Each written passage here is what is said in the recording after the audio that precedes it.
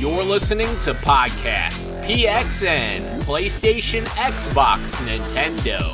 Let's do this.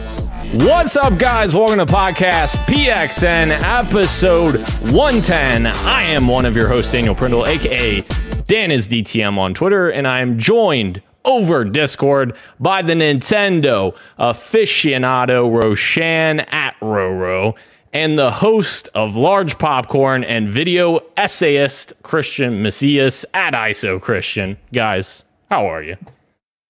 Doing good. Feeling good after that intro. Oh, gosh. Yeah. Could be better on my end, but we'll get to that in a minute. All right. Thank you to everyone watching us live and participating in the chat. Just as a reminder, we are live each and every Wednesday at 8 p.m. Eastern Time on YouTube. Just search Podcast PXN, and you will find us on there, as well as twitch.tv/podcastpxn and Twitter as well. Guys, the topic of the show this week is, of course, Halo Infinite's 8 minutes of campaign goodness that we got in our impressions of that. Of course, I had to make it some Halo stuff, guys. I apologize. But before we go into the PXN News of the Week, Christian, let me just toss it to you. Okay, yes. I have a big update for everyone. I promise it's video game related, so just stick with me for just a minute here. Last afternoon, a pipe burst in the city on our street here, and water came out of it, completely flooded the basement storage of our apartment complex. I've had no water for about 24 hours. I stink. I need a shower desperately. However, in that basement, I had a box of a bunch of old video games. From what I hear, it's about 3 feet of water, and I know for a fact that box was on the bottom, not on top of any shelves. So I just want to take a quick second to just praise, or just play a moment. Yeah, 3 seconds of a moment of silence for my Super Nintendo games, who I probably will never get to play again. Oh, that's silence, Stan. Thank you. Sorry. Oh man, that is sad. Yeah.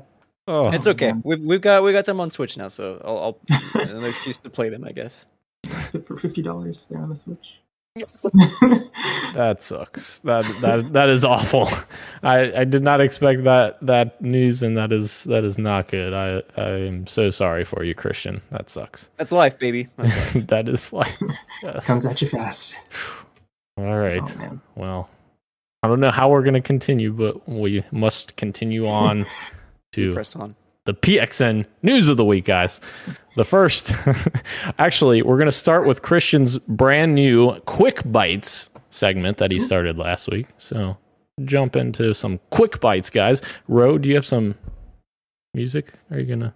Oh, let's see. I forgot what I did last time, so it's going to be completely different. I need to write down the notes on a spreadsheet so I could just do the same one next time. But let's go with this. Burner. All right. It was like a mix of Mario and like my own little twist on it. I like it. It was good. All right. So the Quick Bites, I'm just going to read out the Quick Bites and we can go one at a time. Just if you have something to say about it, just go out and say it, and then I'll move on to the next one. We'll make them quick and fast. The first item, Among Us is coming to Xbox Game Pass and PlayStation 5 on December 14th. Very interested to see how this does on consoles. Obviously, it blew up on PC many years after the game came out, so very interested to see how this one pans out, guys. Congrats to Innersloth. Like, this rocks. Yes, good for them. All more consoles, obviously good news for everybody. Yeah.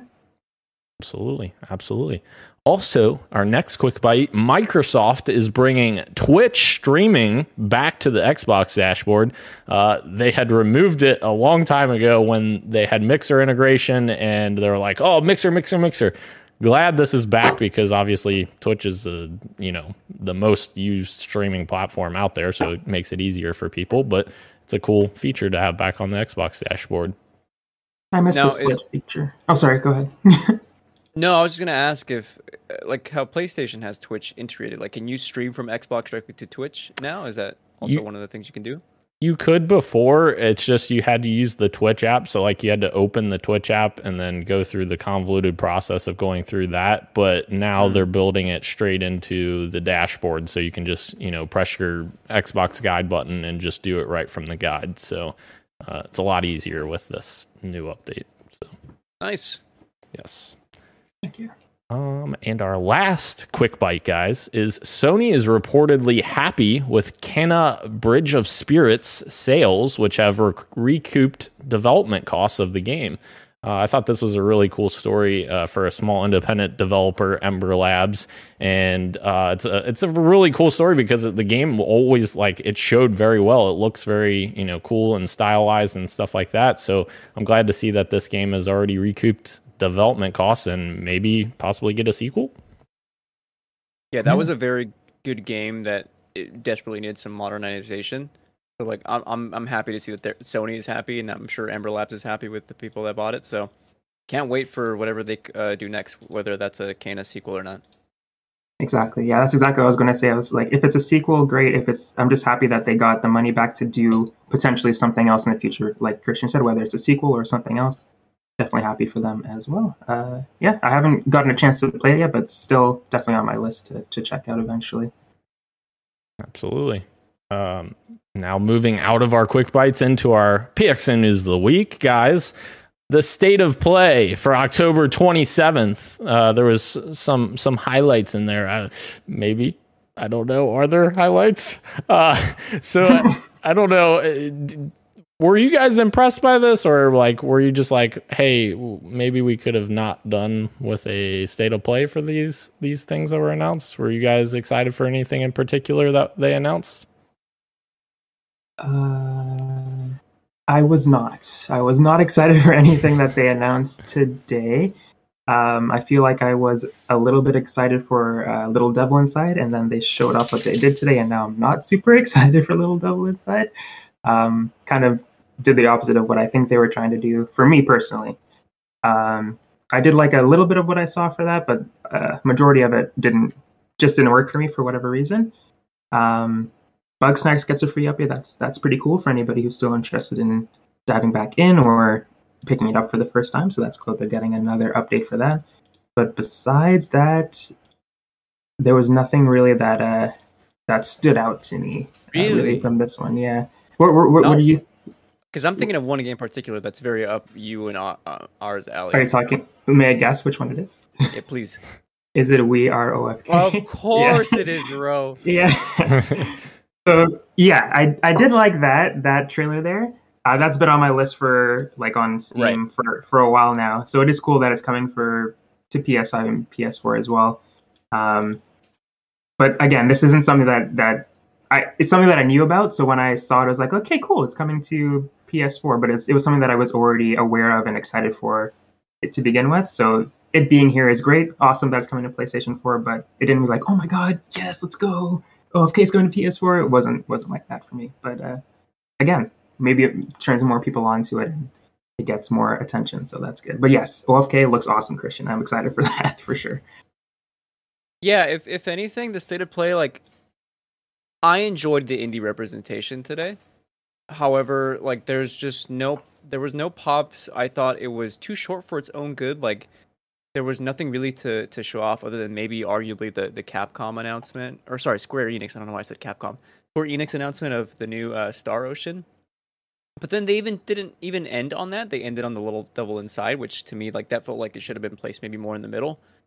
So aside from some pacing issues and I don't know, it was just a very poor presentation overall. And the big takeaway on Twitter is that it could have been some kind of blog post. And to that, I mean, I agree with, but I'd argue that blog posts don't even get read half the time. So I understand why they wanted to get eyes on some of these games coming out. But yeah, arguably probably one of the weaker state of plays that have come out recently, right?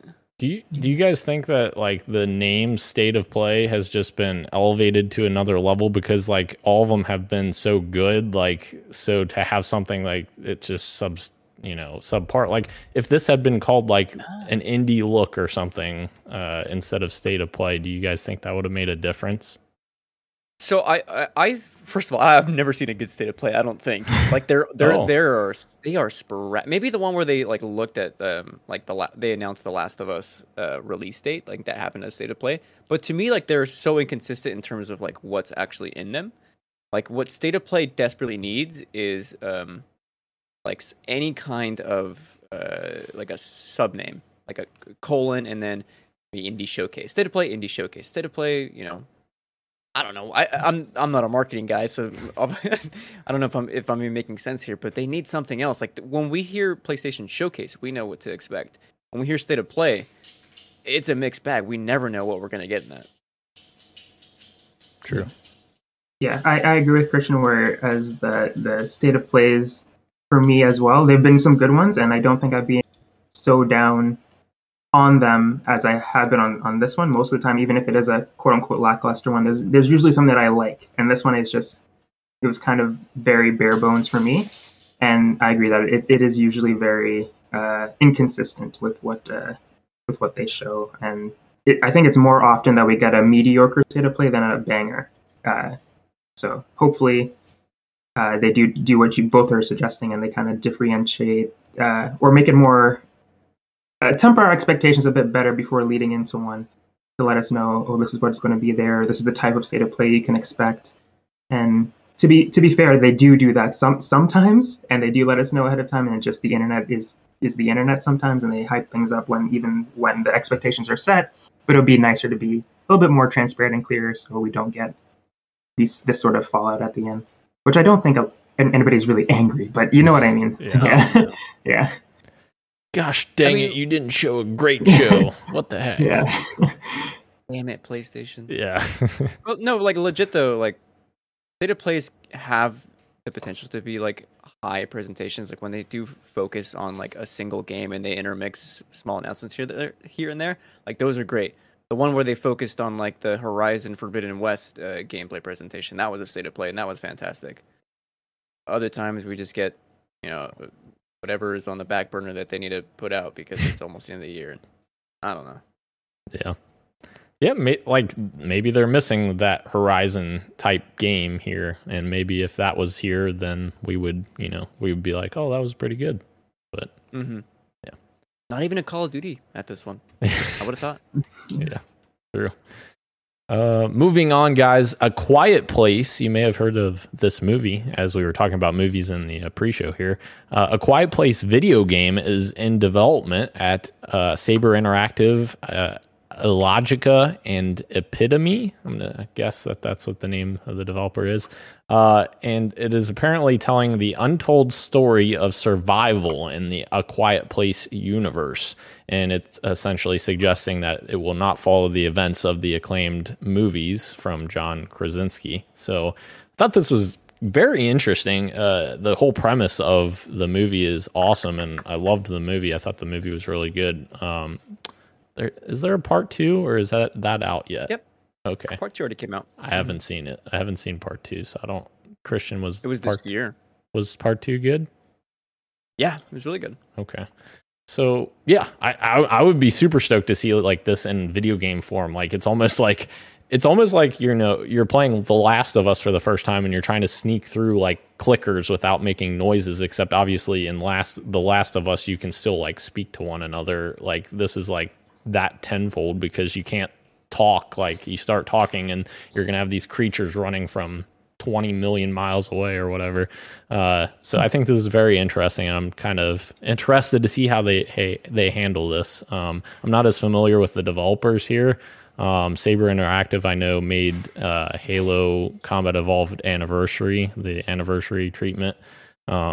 So I'm not really too familiar with the other ones. Apparently, Illogica is a Montreal studio that has veteran talent from the Rainbow Six and Far Cry franchises.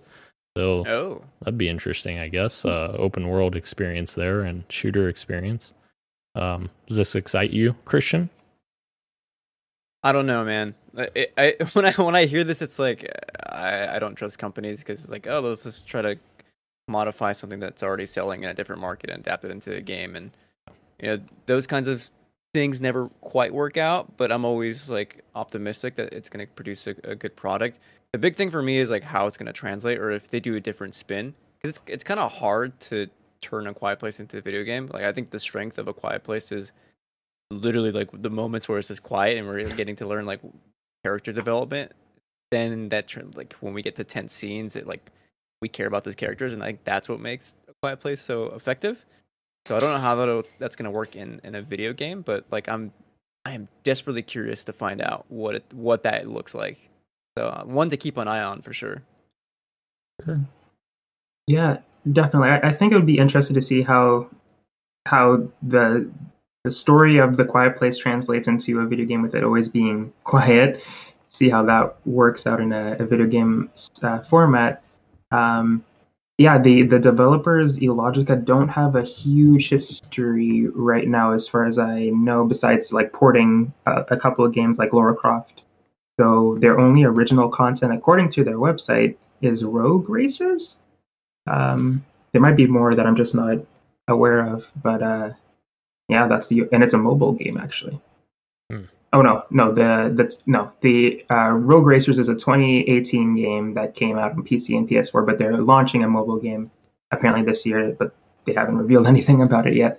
But yeah, I'm definitely intrigued to see what it looks like, because it is interesting to think A Quiet Place as a video game, but at the same time, I'm not super pumped for it.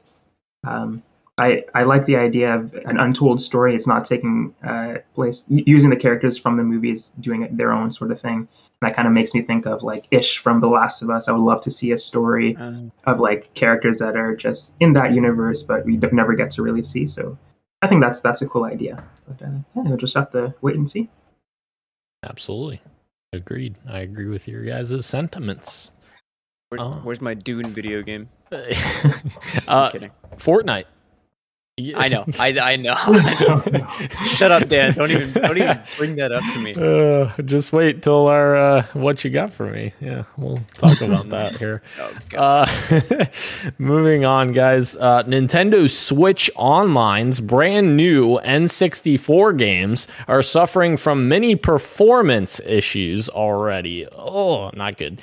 Apparently, there's a lot of fans that are upset about the performance of the service's N64 games. Fans are reporting of issues with input lag, sound delays, frame rate issues, and incorrect controller layouts. Common complaints focus on input lag, where like someone says input lag in Ocarina of Time is so bad, and somebody else says pretty noticeable input lag and audio delay in all N64 stuff so far. Ugh, not a good start for the N64 games appearing on Switch, especially after we talked about the price being a little higher than we were hoping for when they announced it. Who would have thought Nintendo Online has a bad framework? You know what I mean? Who would have thought? Yeah. Ro, does this just destroy you and like make you so upset at Nintendo? Like, why? Why do you do this to us?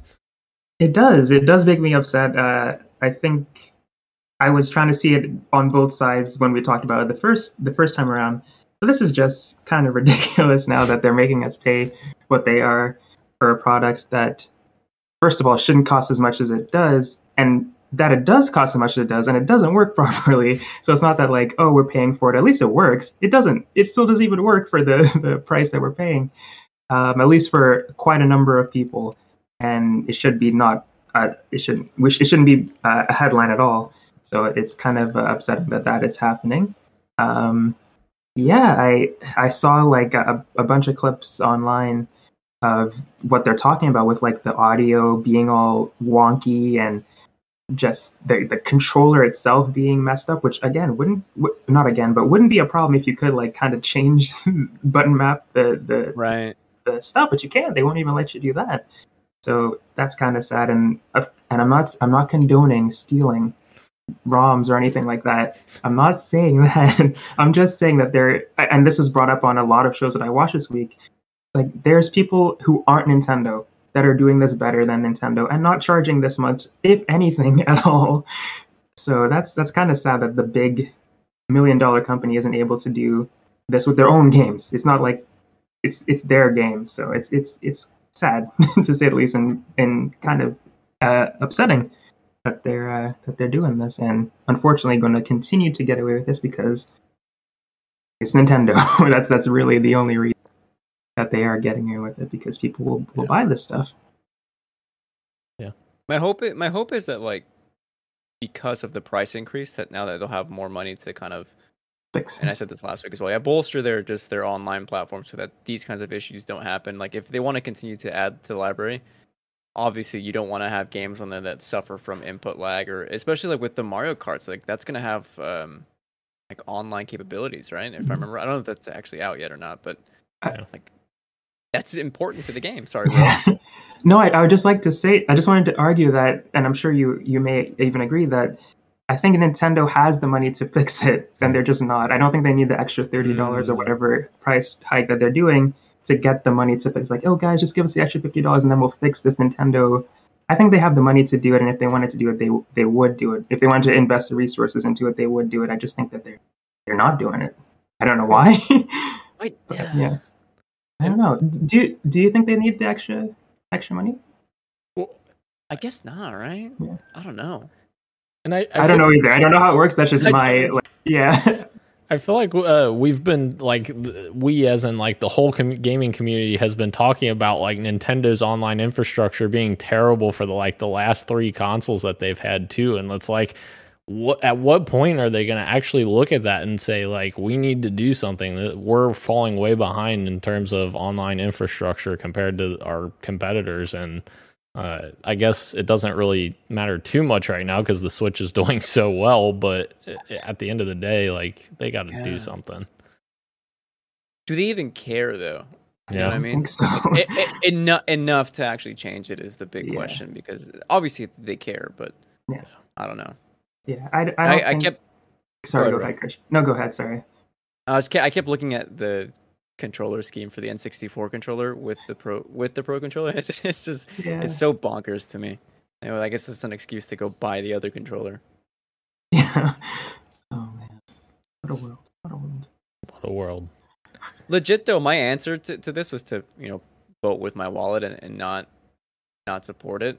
And then I got hit up being like, hey, the price increase for Nintendo Switch Online expansion pack is a lot, so we're gonna family plan it with 8 of us. That was only $10 a year. Nice. Then I mean, which is good for me, but then it's like well, there goes me voting with my wallet, Right. and I'm giving more money to Nintendo. Technically less, but still.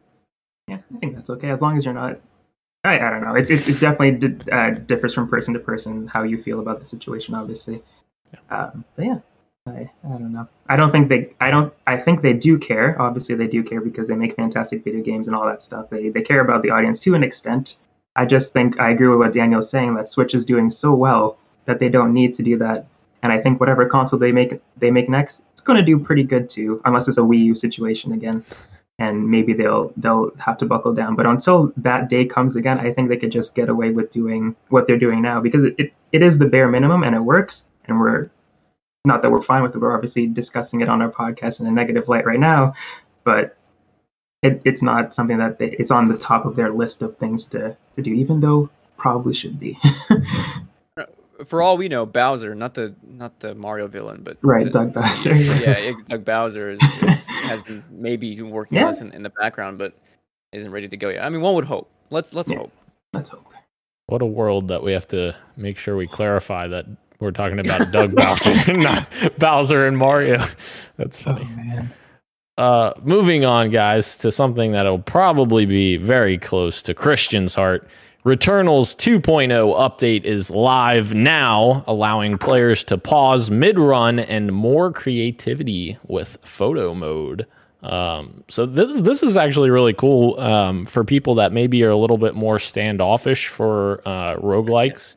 It gives you a suspend feature where you can stop in the middle of a run, and this is great. And this is actually something that may actually get me into the game, because before I'm like, I don't want to, there's nothing I hate more than having to replay stuff in games. So like, if this, helps me, play the game and still propel myself forward instead of like getting like 3/4 of the way through a run or whatever, and then having to go all the way back to the start because I had to get off or whatever for the night. So yeah, this is very cool. I really like this update that they're doing, and it making me interested in it. Christian, were you excited to kind of see these features being added?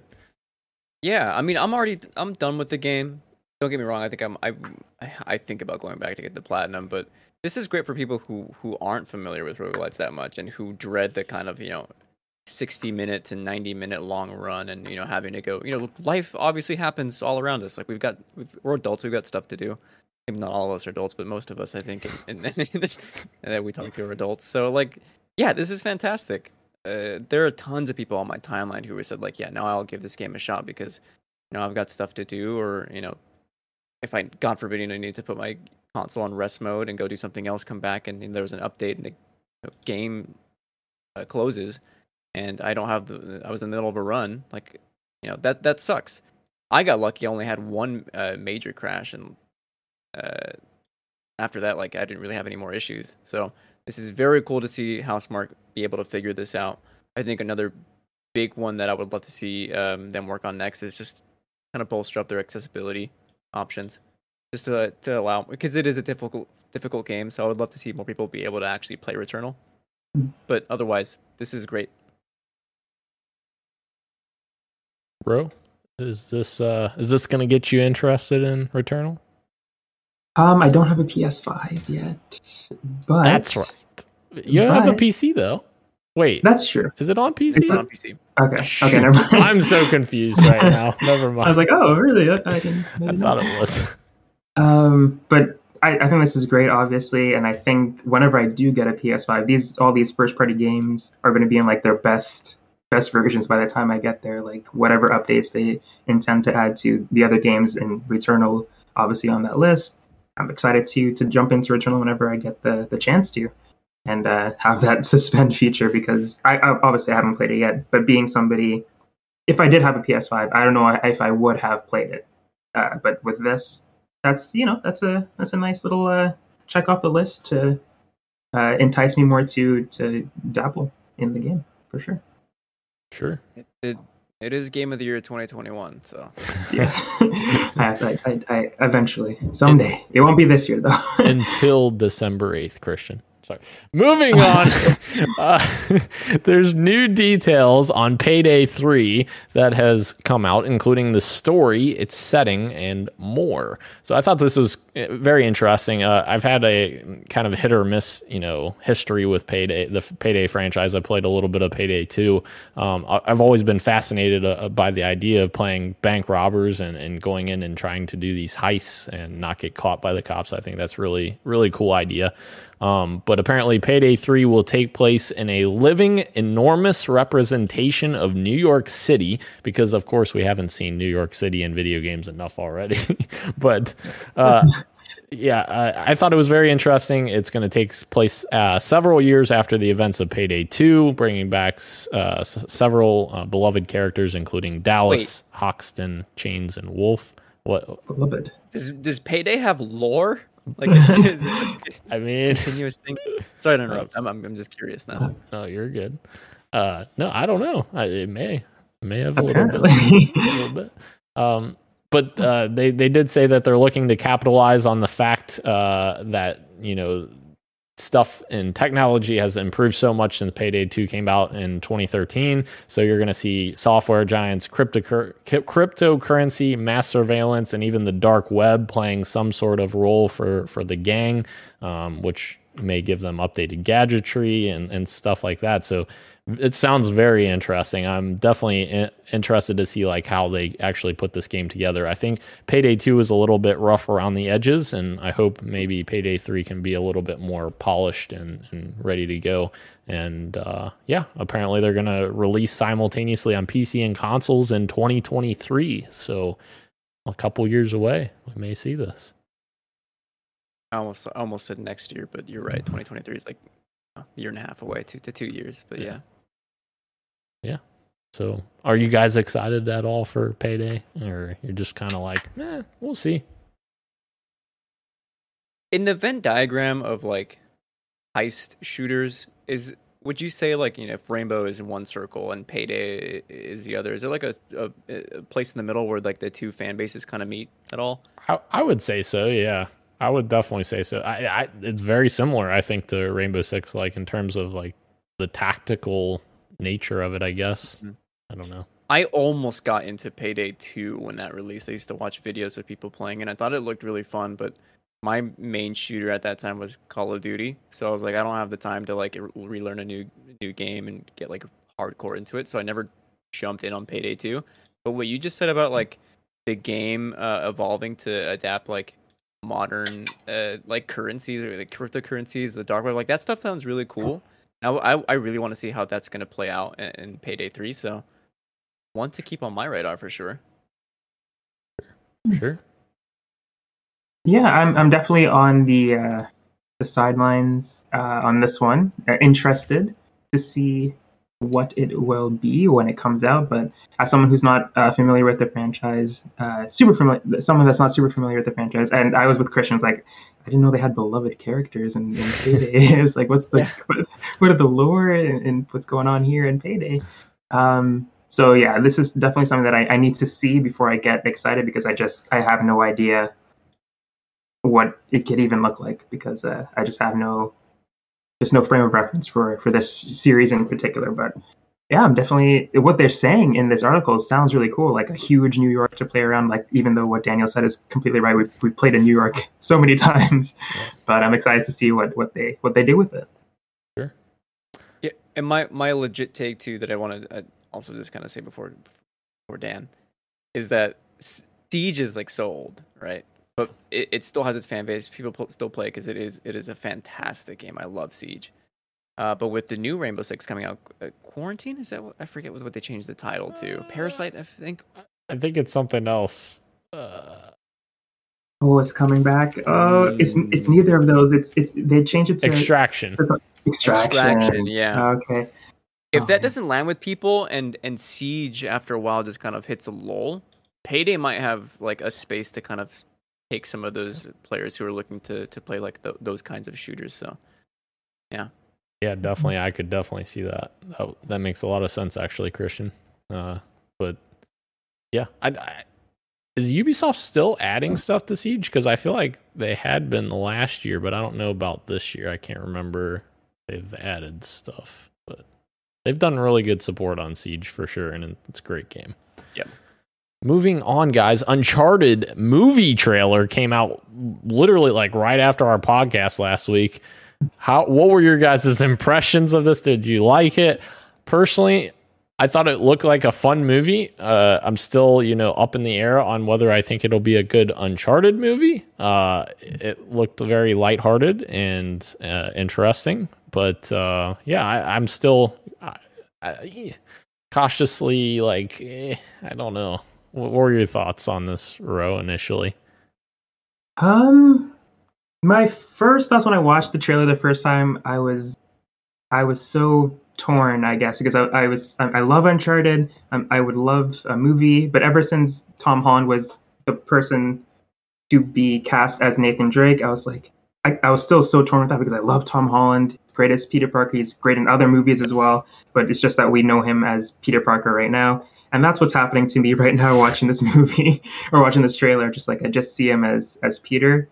But seeing him in the white T-shirt and the holster and then there was a certain moment in the trailer where he's on a ship and he's like grabbing the rope and then he just does a pose with the gun. It's like, that's a Nathan pose. You look really cool right there. I like that. But a lot of the trailer was just like, I don't see you as Nathan Drake right now. I know he's playing a younger version of him, but just, I don't know. I just the way he's talking, it doesn't sound very Nathan Drake to me. Yep. And I could definitely tell that he's not playing Peter Parker, but at the same time, I just that's all I see. And then Mark Wahlberg as Sully, I don't think I need to say much more than that. Whoever's playing Chloe, I think they're doing a great job for the very little that I've seen. I think she sounds like Chloe. I think she's her wardrobe very Chloe-esque. Needs to see more of her, but I think she was the most accurate out of everybody in the trailers thus far.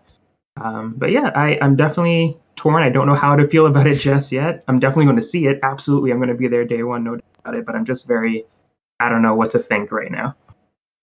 Yeah, as opposed to like I would love to just be so gung ho, 100% in. But yeah, they should not have gotten top billing celebrities to play this.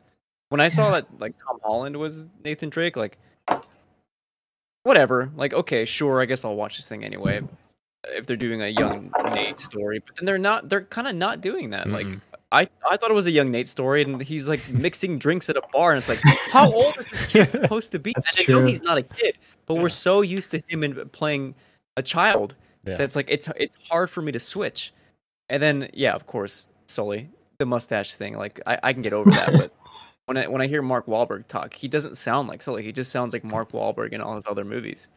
So when you have those weird casting options, the ambiguity of both their ages, and then like you have Chloe introduced here, so it's like, is she going to be a love interest to Nate? That age discrepancy seems weird, or is she going to be a love interest for Sully? I don't know. Which game are they doing? It seems to be 2, 3, and 4. How do you do 4 without having Elena, which she's like a very critical portion of Uncharted 4 Thief's End? I don't know. But then Ro brings up like, every now and then like the airplane scene for me is what kind of sold me on the movie. Like that scene, I think in the trailer like looked read that script like it sounded like a Uncharted sequence. So I just don't know. It's caught in this weird middle ground for me where like I'm kind of buying it, but I can't commit all the way. Yeah, I'll still watch. Yes. What about you, Daniel?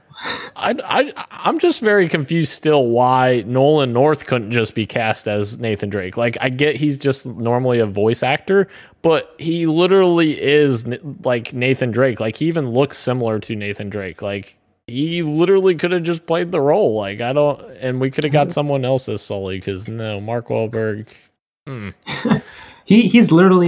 He's in a live action show right now called The Rookie, I'm pretty sure. He's playing like a live action character. Oh, really? Yeah, so I don't know how often he does. Wait, are you Nathan Fillion or Nolan North? I'm pretty sure it's the same. I know that they're not the same people. But the guy who did it's the guy who's the voice for Nathan Drake. Yeah. Whoever did the fan film. Yeah. Isn't that correct? Is that the same? Nathan Fillion, yes. Okay. So I'm right. Am I right? Am I wrong? Yes, I was saying Nolan North. Okay. You're saying Nathan Fillion, which that is correct. Sorry. Yes. Sorry. No, you're good. You're good. I love Nathan Fillion too. Yeah. Yeah. I don't know. We're all gonna watch it. Don't lie. I was gonna say there were some weird scenes as well that just felt super off when he's talking about Sam. That just seemed so weird. Maybe they're just adding on the extra things for the trailer, but he's like, my brother Sam? Like, oh, my brother Sam left a clue. I don't know why him just saying Sam makes it sound so weird. It's just so kiddie. I don't know. My brother's, I don't know. Just weird all around. Very weird. My legit takeaway is that it'll probably be no better than the Tomb Raider movies with Alicia Vikander, and those movies are just fine. Is there a second one? Yeah. There is? Oh my god. I didn't know. Isn't there? I don't know. No. But I actually really like the first one. I think they announced the sequel, but has it came out? I don't remember if it has. Did I make up a second movie in my head? No, I think they definitely announced it, at least I thought, a sequel. Oh yeah, I'm reading here. It got delayed indefinitely from its March 2021 release. Gotcha. Okay. But it's happening. Yes. But I've only seen one of them. Yeah. Well, we thought you were going to bring us a scoop, Christian, that you had the sequel. You already watched the sequel. You had a early review on Large Popcorn. I wish. Moving on, guys. Xbox is reportedly developing a Wu-Tang Clan themed RPG. This is very interesting to me. The game is apparently codenamed Shaolin, and it is reportedly in development at Brass Lion Entertainment, a newer studio that focuses on fictional universes that center on Black, Brown, and other traditionally marginalized characters, cultures, and stories. The studio was founded by Manveer Air, lead designer on Mass Effect 3. Very interesting. And Brenna Dabby Smith, which is Def Jam Vendetta and Sleeping Dogs fame. All very good. Very good indeed. I'm very interested to see like what this actually becomes. Obviously, Mass Effect 3's got some great gameplay, so lead designer there, that sounds like a good fit. As well as Sleeping Dogs, I feel like is a very underrated game. Like, I don't know what their involvement was with that, but that game is very good. And another great game for representation with an Asian character, main character. So fantastic there. And a little known fact that Sleeping Dogs was originally a true crime game, and Activision was like, nah, we don't want to do this anymore. And they took all the assets and went to Square Enix and said, let's make this game that Activision didn't want to make. So F you, Activision. Thank God. Yeah. Those true crime games were so good. Yes. Streets of LA, and New York. Yep. So good. Yep. So good. I'm excited for this. This is some very random news that came across the timeline this week that I saw, and I was like, you know what? They won by, of course. I didn't play the other Wu-Tang game that came out a long time ago. I forget when. But yeah, I would love to see what it's gonna look like. If it's if it's codename Shaolin, I'm assuming it's gonna be some kind of fighting a la like Def Jam style. Maybe it's more narrative driven, like a Sleeping Dogs, but I think that it could be very, very cool. Yeah, I'm definitely interested to see what this could be. I love Sleeping Dogs. I haven't played Mass Effect yet. I still haven't played the Legendary Collection. I know, I'm sorry. But I do love Sleeping Dogs. So, yeah, I'm definitely interested to see what this will be. I agree, this is super random. But, this is sounds cool. I'm excited to see what it comes out to be. What it turns out to be, I should say. Indeed. Big win for Xbox too. Yeah. Variety of games. Yeah. For sure. They don't have anything like that right now. So, shouting out the two chats we have right now. We've got Winnie over on the Twitch stream. Thank you, Winnie. You're the greatest. I appreciate you coming out. And Gilbo Biggins over on YouTube. Thank you, Gage, for joining us. He's saying Nathan Fillion. Thank you. I missed that before. Gage, it's even better out of context, though. Yes, true. Moving into the next story, guys. Guardians of the Galaxy reviews have started pouring in, and they have been largely positive, which I am not damn to say, right. Yeah, not to say I'm surprised, but I'm glad. Like, I feel relieved that it is seeming to do very well right now, and a lot of people are really lauding the story and like the banter, I guess. Like, a lot of people are like, if you like the banter in the Guardians of the Galaxy movies, you're gonna love this game because it's like nonstop banter, which that to me sounds awesome. Like, I freaking love that kind of stuff. Like Chris Pratt in the movies, like going back and forth with Rocket and all of that. And the one clip I saw of the game, I thought was hilarious. Like, you get like a split path, and Rocket's like over here, and he's telling Star-Lord, he's like, hey, don't go this way, this is a dead end, and he starts walking to the way you're supposed to go. But then if you go to the dead end, like he said, it's a dead end, and he's like, see, I told you, if you freaking listened to me. It's so good. I love that stuff. So yeah, these reviews are actually making me very excited, and I think I will pick this up and play it. I just need to get through my backlog right now. But are you guys excited about these Guardians reviews? Listen, damn the reviews. I have always said this game looks good. Like, it looks fun. Sometimes that's all we need out of a game.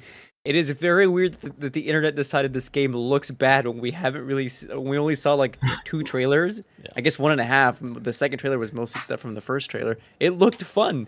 surprise, surprise, the game is fun because the writing is strong and it feels like it's like you're playing as like the Guardian. Well, not the Guardians, but you're playing as Star-Lord with having character interactions with the Guardians. I am so happy that people like it. It isn't a perfect game, obviously. Like reviews reflect that it's rough around the edges. It doesn't need to be anything more than that. I think it just needs to be a fun experience. I bought it last night and I downloaded it today, but I haven't started it up yet. So I'm excited to jump in. I guess. Yeah, I'm excited to jump into it as well. I definitely was. I don't know. I was high on it when I first saw it at the Square Enix Presents, and then they showed it off another time. I was like, oh, okay, I don't know. And I think I was. I don't think I was ever in the boat where I think this game looks terrible, but I was in the boat where, like, I'm not as excited as I was the first time I saw it. But now that it's here, I saw a couple of trailers, not a couple of trailers, a couple of clips online with some other people playing. I was like, no, this does look fun. I do want to jump into this eventually. I was watching Andy and Snowbike Mike play it the other day on Twitch, and it looks like a beautiful game. I'm not going to be able to take advantage of all that because of the systems that I have. But it looks really gorgeous for those who do have those capabilities. They obviously put a lot of effort into the graphics and the ray tracing and all that stuff. So it looks really beautiful. And yeah, apparently the story is really good. So that's really all that I need to hear. And then I'm down to give it a shot. For sure. Yeah, and one thing I kind of forgot, this is the developer of the Deus Ex games, the newest Deus Ex games, which those games are great, Eidos Montreal, so they've been doing great work, and I feel like people have kind of put them by the wayside or whatever, but they've done really good work, for sure. Another game, guys, that has gotten some reviews this week that has done very well and has almost the exact same Metacritic score, Age of Empires 4, which is a PC exclusive game, of course. And obviously you have to be into that kind of game. It's an RTS game, so it's not going to be for everyone. But as a huge fan of RTS games, this has me also excited because I freaking love RTSs. I love Halo Wars. I love, Empire Earth is a game I used to play when I was a kid. It was an RTS game when I was very little. I was like 10 years old playing that. But I love that this is a throwback to like the roots of Age of Empires.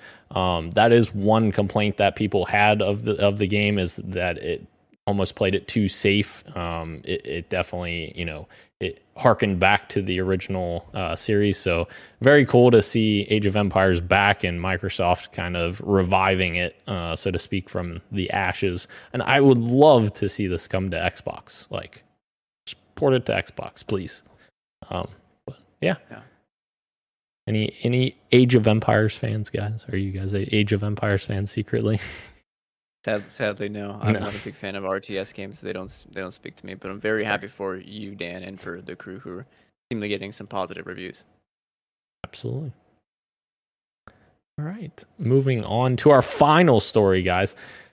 The Grand Theft Auto Trilogy Remastered, we finally got a look at it, and I kind of want to get our impressions on this. I thought it was very interesting, though.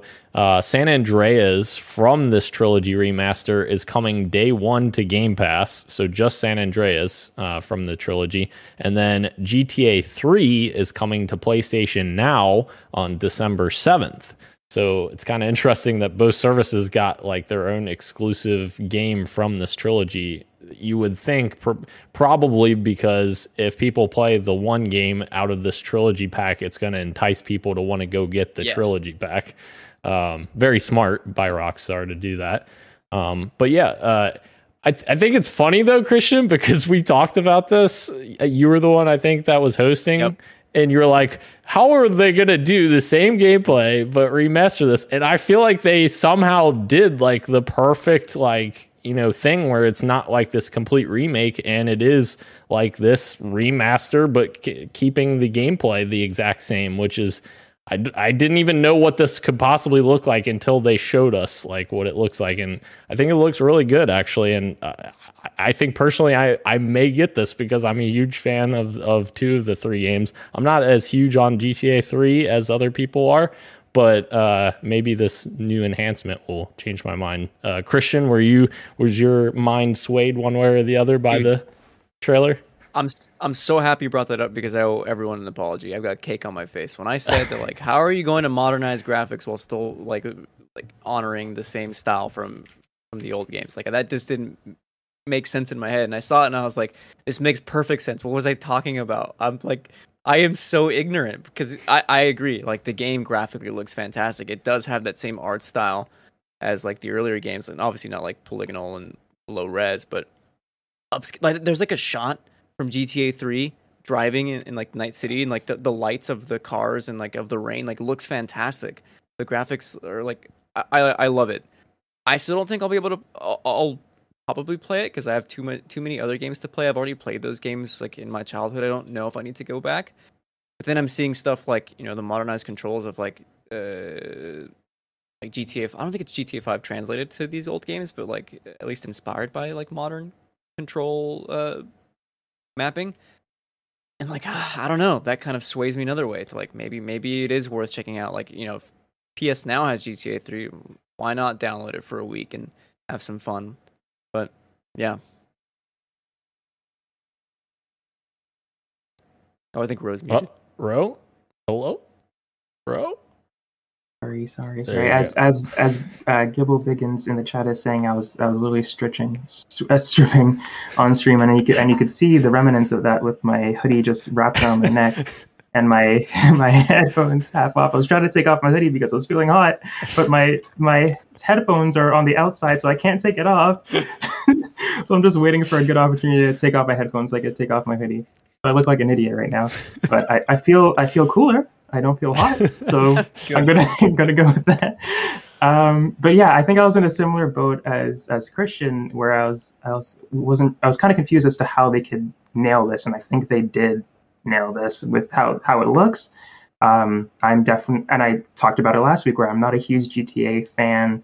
I didn't play these games back in the day, but how they've remastered it, and from what I've heard about other people who have played these games in the past, that they are fun games. And how it looks now, I'm definitely interested to check it out, especially that one of them is going to be on Game Pass. Definitely seems like a no-brainer to at least dabble and check it out for a little bit, even if it doesn't stick. I have Game Pass, so why not? But I think sorry. One caveat to that. I'm pretty sure I saw that it's only Game Pass for console, not PC. Oh, gotcha. Yeah. Okay. Well, then, never mind. Yeah. Sorry, Rob. That's okay. It's better to tell me now. But yeah, again, maybe I will check it out. I don't know. Like Christian, there are a lot of games that are on my list that I want to check out, so this probably isn't going to be at the top of that. But I think it is still saying something that it got me to consider to check it out, not being a GTA person in the first place. And what I was going to say was, maybe I'm just a little bit. Maybe I have just become a little salty with Rockstar with how long they've been making us wait for GTA 5 or GTA 6, and how long they've been milking GTA 5. But I really had no reason to doubt them, because they've always done such a good job with their games, and they've usually hit it out of the park with their games, and they're usually pretty good bangers. So I guess I shouldn't have doubted them in the first place. But Christian was about to say something. We did get some GTA 6 news today. Oh, wait, what? Yeah. According to Snoop Dogg, I'm not even joking right now. Right, yeah. This is legit. According to Snoop Dogg, Dr. Dre is working on music for Grand Theft Auto 6. Ooh. Exciting. So we're getting little tidbits here and there. That's good. That means it'll be like 6 years from now. Yeah, who knows? Remember when Goofy said that Kingdom Hearts was done? Yeah. Right. Oh, gosh. Alrighty. I'm going to take off my hoodie now. All right. Yes. Put the turtleneck on. Oh, he's gone. He can't do this. He's gone. He left us. Moving into what you got for me. I'll start. Christian, as I alluded to earlier, I jumped into Fortnite after last week's podcast episode. I was like, all right, I just want to see what's going on here, because I used to play it a lot back in the day, many years ago. But I jumped in and I was like, I was literally baffled at how many items they have in the store now. There is literally, I'm not kidding you. When I played Fortnite, there was like 1, maybe 2 pages of items that you could purchase at any given time. there was, not even kidding you, 15 pages of items that you could buy from. I'm like, what the hell? And one of those things was Dune. I'm like, Jesus, like, is this like too much? This is too much. I don't need this. There's just so much in here right now that no, I don't want this. Dude, so then I turned it off. Print some money. I've accidentally made it onto Fortnite TikToks where people like wait for store updates, and it's insane. Like people like wait and have streams for the countdown for those store updates. Yeah.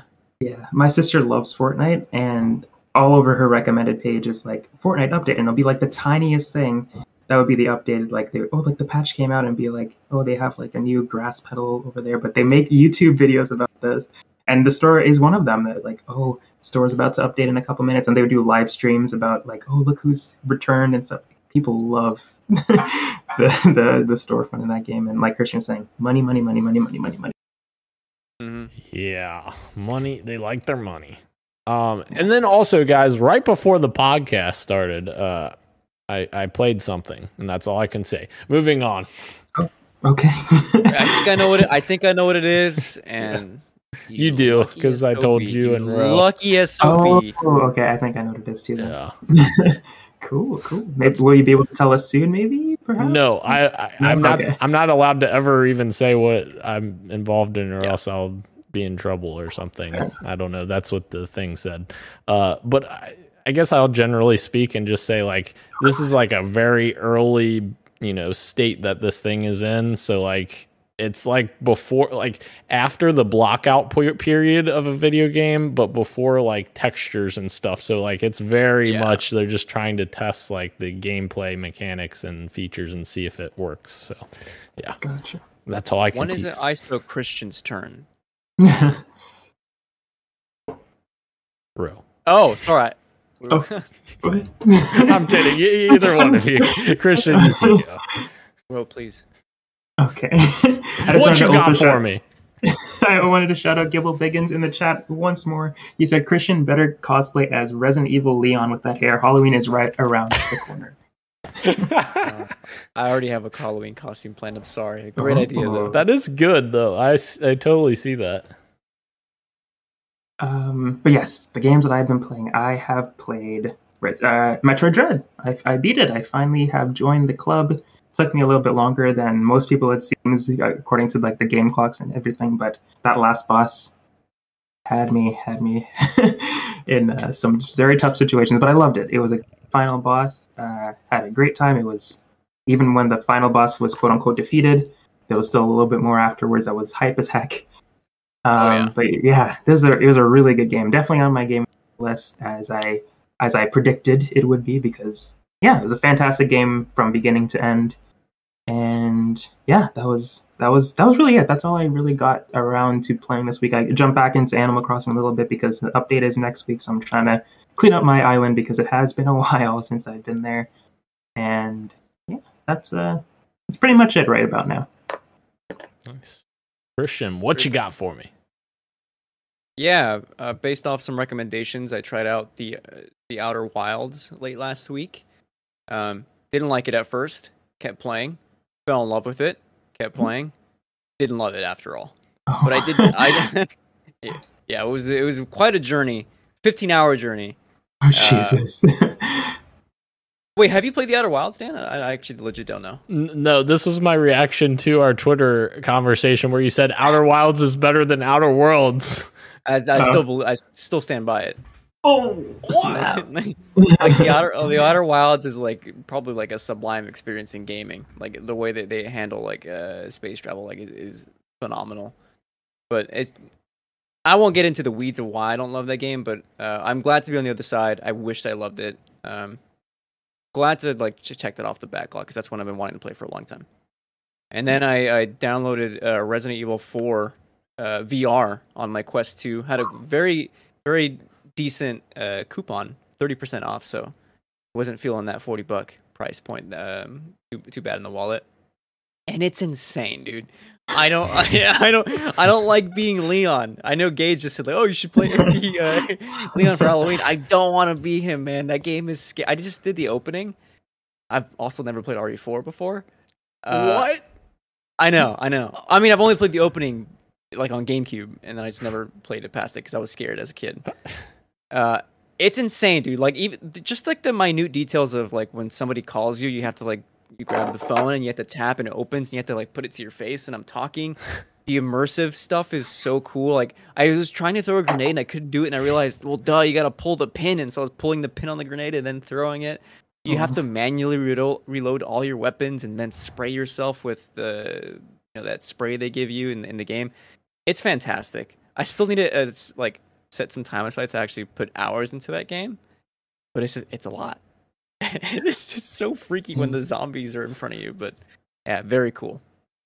You know what? I have all these games to play, and you guys just make me convinced to want to buy Metroid Dread and Resident Evil 4 VR. I want to play it all. I don't know. Sure. Yes. All right. I just want to do a quick shout out, and maybe Christian, you have heard of this, but maybe you haven't, and that's why I want to shout it out. But Subway Midnight comes out tomorrow, and it's a cool little indie game. It is a horror game though, and I'm actually going to play it, even though it's a horror game. But it doesn't look like it's going to be super creepy, so that's why I'm probably going to play it. But it is an indie game, has a really unique art style. I don't even really know what the gameplay is, but it is apparently a video game. But anybody out there who's looking for a cool little Halloween game that probably won't take you that long to complete based on the type of game it is, check out Subway Midnight. You might be interesting. Let me know what you think, Ro, if you end up getting it, because Yes, I might check it out. for sure. Very nice. We're going to slowly get Ro into the horror genre until we get him to Dead Space. The remake. Ro, come over and you can play Resident Evil in VR. Oh God, Oh. that is like 0 to 100 real quick. I have Biohazard as well on PSVR. You can play that. I'm sure that would be great with having other people in the room that could totally screw with you while you're in there. I'll just be standing in like the menu for the entire time. Nice. All right, guys, moving into the topic of the show, Halo Infinite's campaign overview. We got 7+ minutes of goodness. Oh my goodness, guys. But before we dive into that, I have a small rant that I need to get out here because this is going to aggravate me. Dr. Disrespect, you may have heard of this guy. He's on YouTube now because he got banned from Twitch. Who knows why? We literally don't know why. Yeah. No, we know why, right? But we do? Oh. We found out? Do you not? Was this I not have the no reason idea. when he walked? I mean, should I be saying this? For the bathroom thing? Yeah, the bathroom thing. Oh, is I that think what? That was one of the bans. I don't know if he came back and then got banned again, but that was one of them. Yeah. Yeah. Either way, he probably deserved the ban. But anyways, so he made some comments about Halo Infinite, and I literally can't stand when streamers make these generalized comments about Halo Infinite that don't even play the game. Like they're on there playing Fortnite and Apex and all this other stuff. They don't play the game. Like, get out of here with these comments. So he was talking over the campaign walkthrough as it was being released. So this isn't like after the fact or anything. He's watching this live, the campaign overview, and he's literally talking over the campaign overview trailer with his audience, saying things like, in order for this game to not be dead after 3 weeks, it needs a BR, meaning a battle royale, and literally drives me insane. Like, this is a campaign-focused video, not a multiplayer thing. If you have that opinion, cool, but like you're morphing your entire audience to have this bad perception around Halo Infinite, and you're putting in this perception that this game's going to be dead because it doesn't have a battle royale at launch. That's so stupid. I'm so tired of stupid comments like that. Like, it's insane. He even says he did post an update later, and he did calm down a little bit on what he was saying, and he did say he said that BRs are the only way to get viewership. So I was curious about this. I pulled up Twitch to see what the top games right now on Twitch is. The number one game, and obviously the number one thing is just chatting right now on Twitch, but I'm not going to count that. Yeah, it's always like number one. Yes. The number one thing on Twitch is Grand Theft Auto 5. That is not a battle royale, so no. The number two thing, League of Legends, not a battle royale. Valorant, not a battle royale. Apex is, Warzone is, Fortnite is. So there's three. Minecraft, not a battle royale. New World, not a battle royale. Counter-Strike Global Offensive. You see where I'm going with this? That makes no sense. The viewership is driven by great games, and the viewership is driven by people who want to play these great games because everyone else is playing these great games. Halo Infinite doesn't need a battle royale in order to be a great game. And there was one part of what he said that I agreed with, which he did say that Halo can be an incredible experience for a battle royale. It has a sandbox that suits itself very well for a battle royale, which I completely agree with. And I would love to see a battle royale. Like one day, if 343 makes one and adds a Halo Infinite or whatever, I would love that. But it does not need a battle royale in order to be successful. It is stupid, and I'm tired of this because all it's doing is just putting a negative perception around Halo Infinite because it doesn't have this one mode that some streamers think that it needs. So sorry, guys, I had to get that right out. If the game let's consider the alternative, right? If the game released with a battle royale focused multiplayer first, and all the other Halo multiplayer modes that people of that, fans of that franchise love, I don't think we would have regarded that game. I mean, it hasn't come out yet, but I don't know if it would have been considered a success if that were to be the case. Because Halo fans would have been burnt on 343, kind of chasing the I don't know, the trend, the trend. Thank you, of battle royales. Like, if they want to work on that post-launch, I think that would be a great feature to see that come to Halo eventually. But I think that them focusing on making sure they nail an actual tentpole title Halo multiplayer first and foremost is 100% going to be what dictates whether or not that multiplayer is successful. Yeah, definitely. Ubisoft has shown us that chasing trends is not always the best way to go about your business. So I'm sure Halo will get to BR when they're ready, or if they ever get to it. But yeah, I don't think it predicts the success of Halo Infinite if it launches with or without a battle royale. That doesn't make, as you said, Daniel, doesn't make any sense. Yes. Agreed. I'm glad we're all on the same page. Then. I'm not crazy then. Guys, this campaign footage, my goodness, I loved every bit of it. It was a lot more than I thought we would get. Like, I thought it would just be like a small glimpse into the campaign, but they really peeled back the layers and were like, here you go. Here's this and this and this. We saw purple Cortana, which she hasn't been purple since Halo CE.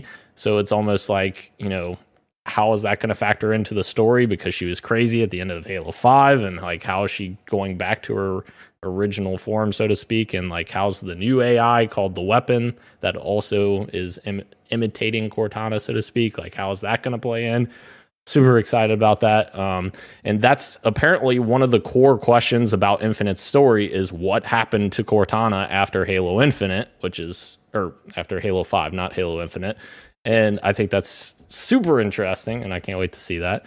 Apparently, you'll encounter Marines that will join your fights, which we saw a bit in the trailer, where there's Marines without armor, they're just scavenged Marines that join Chief on his Warthog, which I freaking love. There's a line where Chief says, "Oh, you're safe now," and then he drives the Warthog off the cliff. And I'm like, no, they're not safe, Chief. You just drove them off the cliff. Apparently the player is free to choose how they fight the Banished, which I think they'll have similar things to Far Cry games where there's these outposts that you have to capture and control, which is super interesting. It's different, completely different for Halo. And also they showed an upgrade tree for Master Chief, RPG mechanics, which we've never seen in Halo before. I think it's also very interesting, all of the equipment items like grapple shot and your shield wall, or it's called drop wall, and thruster pack. They all have upgrades that do something different with each upgrade you do, which is super interesting to kind of expand that sandbox. But overall, guys, I feel like the game looks a lot more polished than the 2020 look that we had at the game. And there's even side-by-side comparisons of the exact same scenes, and it's so significantly better.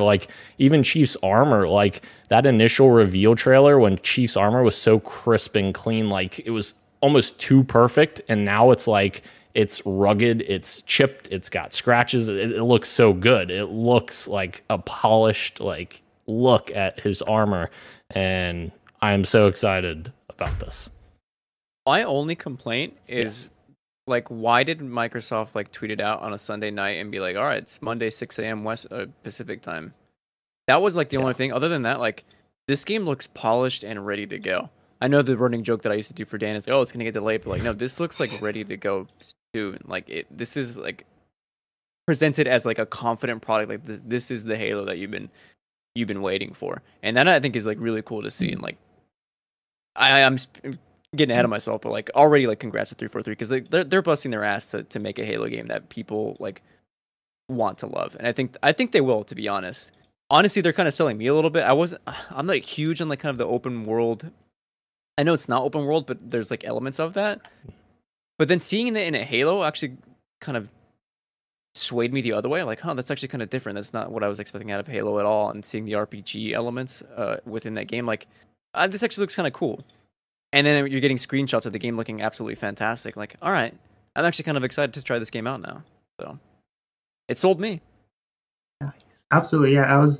I'm the same way. The open world stuff was something that I wasn't not excited for, but watching this trailer definitely pumped me up a bit more about it. I don't know how longtime Halo fans feel about it, but I think for the majority of the people, from what we've seen, it looks like a good addition, and I think they're using that open world in creative ways with the sandbox that Daniel was talking about how you can like grab like a canister and just throw it at the enemy and it explodes, and all these creative ways to go about taking on the enemies in this game, which is, Daniel, you know that I played the first one, but I haven't continued since, and that's just because I think it's just because of I wasn't there when the game came out. So when I'm playing Halo CE now, I'm like, oh my god, to me, it's boring to just go around and just shoot with the same few guns. And there's nothing really creative to do. I'm just like shooting for hours and hours, which it's a shooter. That's what I'm supposed to do. But there's just so many creative ways that Halo Infinite is taking that, and I think they're taking that first-person shooter and doing a lot more creative stuff with it, as they should be able to do it as it is 2021 now. But it looks awesome. I am very excited to try this. And when we get trailers like this for games that are upcoming, like say Far Cry or I don't know what else, like any story-driven game, and they're like, okay, we're going to show up the campaign today, and they have like a 6-minute trailer like this one. There's usually some lulls, and there's like, oh man, are they really spending 3 minutes on this? For this trailer, I was like, these 6 minutes went by fast. Like everything that they showed off was exciting. I was like engrossed in the entire 6-minute trailer. I was like, oh, this is awesome. And then they showed something else like, oh, this is awesome. And just kept building and building and building until that final shot with Master Chief jumping into the descending aircraft. That was dope. That was so cool.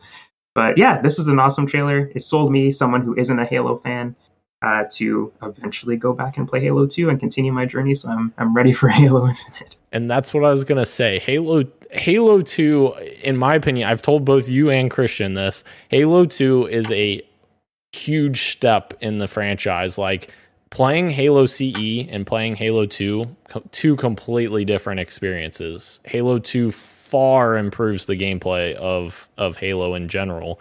And that's obviously, from a longtime fan, I still enjoy Halo CE, but I obviously can see like Halo CE does not hold up well to 2021 standards. Halo 2 holds up a million times better to 2021 standards. It feels a lot better, and the story is more interesting. There's more characters, there's more dialogue, there's more crazy things going back and forth. So you guys got to play Halo 2. Yes. I refuse to download MCC for a third time, Dan. Come on. I can't do it again. I can't do it again. I believe you, but I can't do it again. Come on. Also, yeah. I hope that everyone, all the people who were complaining that this game the campaign needed to have co-op when it launched, saw the campaign and were like, okay, now I understand why it needs more time to actually integrate co-op into this campaign experience, because it seems like way more lofty than the traditional like more linear style of campaign games from Halo's history. Yeah, definitely way more ambitious. But when the co-op does come with that open world sandbox, it's going to be super fun for those players for sure. exactly. And you got a boy to hit me up when you guys play co-op, you know? Boom. I thought there were super cool things in there, like the weapon pads where you can call in weapons, and vehicle pads where the Pelicans come and drop off vehicles for you, where they dropped off the flying vehicle called the Wasp. I love that scene so much.